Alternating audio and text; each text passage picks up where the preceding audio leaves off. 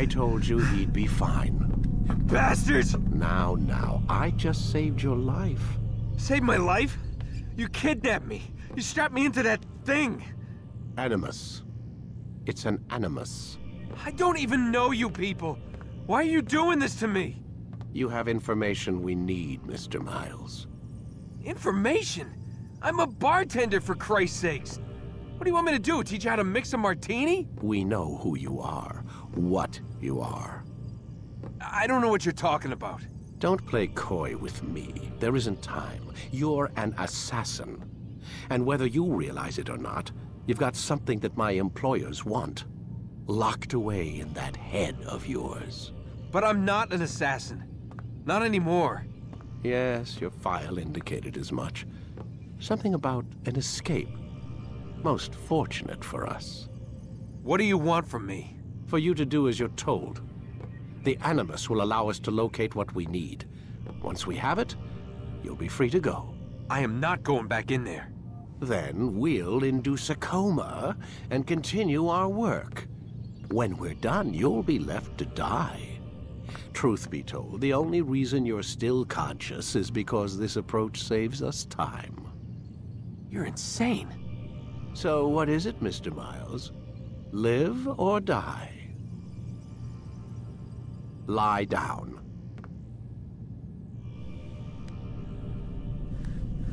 A wise decision.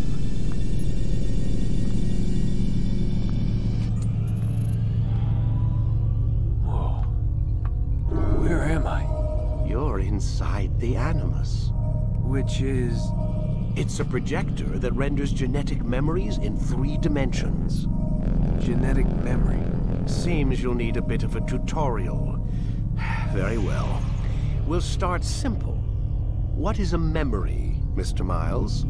It's the recollection of a past event. Specific to the individual remembering the event. Yeah, sure. What if I told you that the human body not only housed an individual's memory, but the memories of his ancestors as well? Genetic memory, if you will.